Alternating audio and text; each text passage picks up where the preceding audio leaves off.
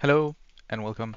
In this talk, I would like to talk about how we make MMOs from a multiplayer standpoint.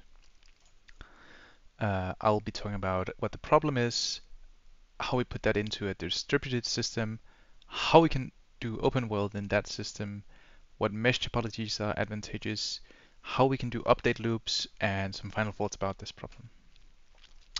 So let's say you want to make a game. It's a fantasy MMO game. You have a single open world. You just want everyone to play together. You don't want shards. You don't want any restrictions on who can play with who. You want it to be real time. You want AoE effects that can hit many people. You want NPCs and all that kind of jazz. So the first thing you would do is you would say, well, we need a server-to-client model. This is what all MMOs use, and it's great. The problem is you as the developer has to actually provide that server. And so there's some things you want to think about when you do that. You want to think about if your server is compute bound, if you're bandwidth limited, and you want to think about the latency because the latency is the same as lag, right? So let me introduce a different problem, and then we can go through how we can turn that problem into something we can work with. So let's say you make a game, you have 100 players in it, it works great. You just check all players if they're hit by this AoE spell when they get hit, right?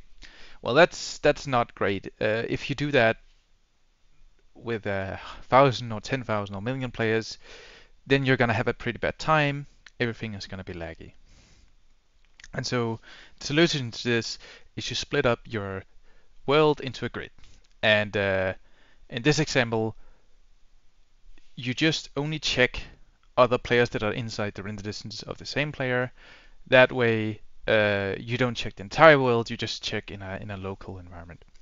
This means, splitting up your world into a grid, and then you have some sort of spatial locality where some players only need to know about other players that are uh, inside their render distance. Uh, and what I mean by that is if you have a grid like this, if you have a player in this light up red tile here, they actually only need to know about all the players in these other red tiles. They don't need to know about the players in the gray tiles. There's no reason for them to know that. Okay, so we kind of talked about that system. Let's talk about this about distributed systems, right? You kind of need them because no single computer can handle a million players. You just don't want that. It's gonna be crazy expensive and it might not even be possible. So you split your game world up. Let's say you split it into instances. Um, if you're lucky, you can do that. In the case of this map here, this map and this map are just completely different instances. You cannot travel to one or the other without going through a loading screen, and so they are allowed to be different instances, and that's great. You can just transfer the player from one server to the other when you load. So what can we instance? Such like battlegrounds and dungeons and worlds, and we can also do shards, which is different, the same world laid on top of each other, so not everyone can see each other. Um, I'll kind of get into that later. So when we do this, we don't have an open world, right? So that's a little bit of a problem. So let's see what happens if we just split again. Well, that's not great because what happens when you go from this red server to this orange server down here? Are you gonna hit a loading screen? Like, how are we gonna handle this? That's the next question. So remember we had this is all these tiles. We split our world into tiles, and players only need to know about some tiles. Well, if you split your world into tiles, we can kind of use that in this server architecture. So let's have a view at this again, and then let's ask the question for this blue one. What tiles does this blue server need to know before it can compute what needs to happen?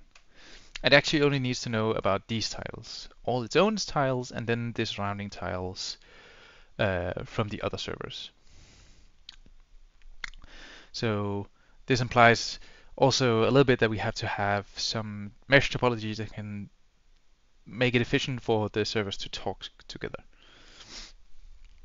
So, before we get into all the mesh topology stuff, let's talk about some things.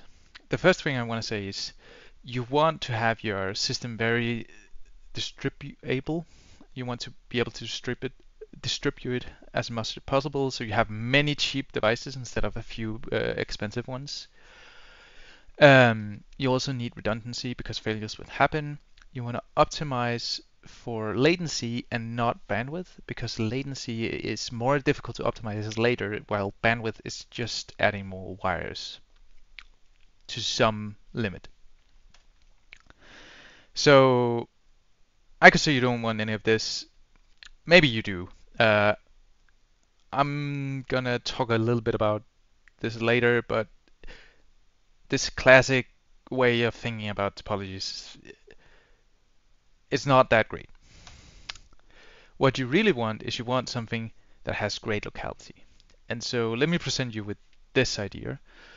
You have a single server here, and it is responsible for the communication in and out of your server room. And then you have a bunch of small servers, and this distributes the work between them.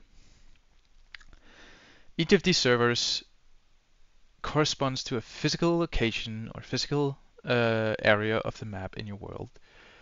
And they are all connected together so that they are connected locally to all the others. But they can also talk with the other servers through this main server here. But you rarely want to do that. You should set up your mesh topology so they only need to talk locally. With this topology, you get great locality, your latency is low, bandwidth is expandable, and it's very scalable, because what happens if you want to add a row more of computers, right? Well, you just add a row more and you connect them. You don't get any extra latency, you don't get any deeper hierarchical tree. It's pretty much a constant overhead of adding more servers.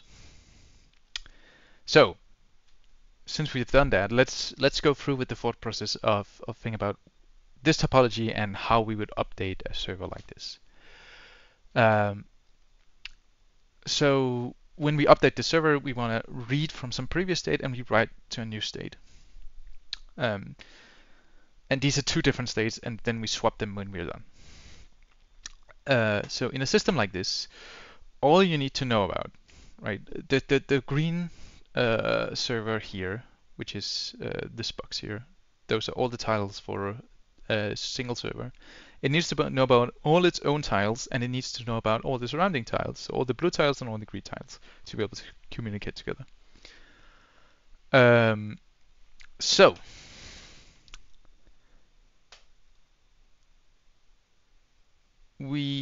I will color code these things now. So an entire node turns green when it's ready to begin the next tick, which means it's ready to compute the next state. Orange means it's not updated, so it's just been swapped and it needs to go to the next state. Gray means it updated. Blue means that the tile has been propagated to the neighboring servers. And so you would expect something like this to happen, where we slowly step forward and the servers update and propagate their knowledge to the next one, and then when they're all done, you go to the next state. A problem with this is what happens when one server gets really slow and the other one gets really fast, right? The other one, it keeps waiting for this yellow server up here keeps waiting for this orange server down here, because it just is not done with computing. So in a system like this, slowdowns can propagate, which is bad. A simple solution here is just to skip that server and then just use the value from the previous state. That's an okay way to do it, but you don't really know what's happening at that point. You have a difficult time ensuring correctness and such. And we're going to talk about how we might be able to solve this with a different topology a little later.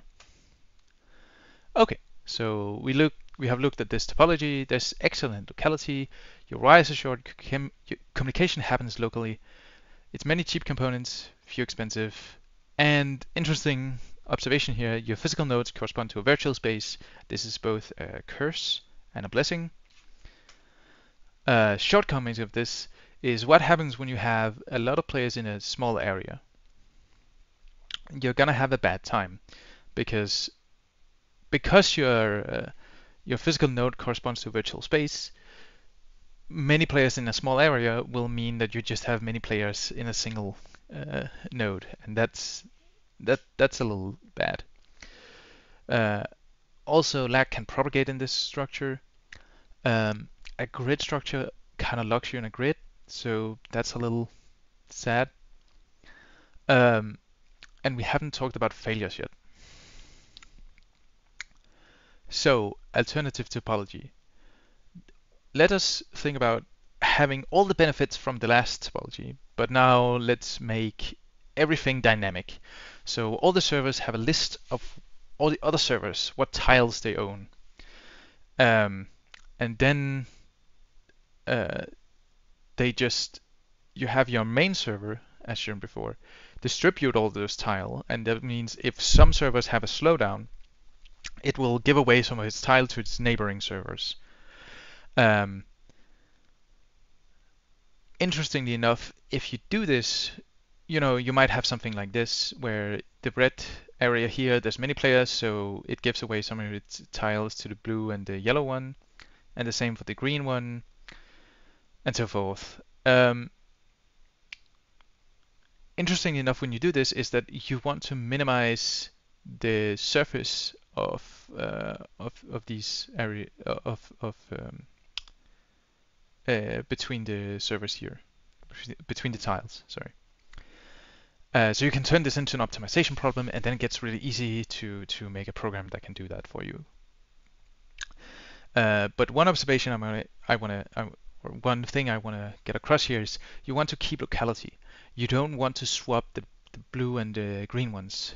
You always want the green ones to be physically about the same place in your server structure as you want them to be in the world. And also, you don't want to swap all the time. You want to keep swapping the tiles around to a minimum, so you don't.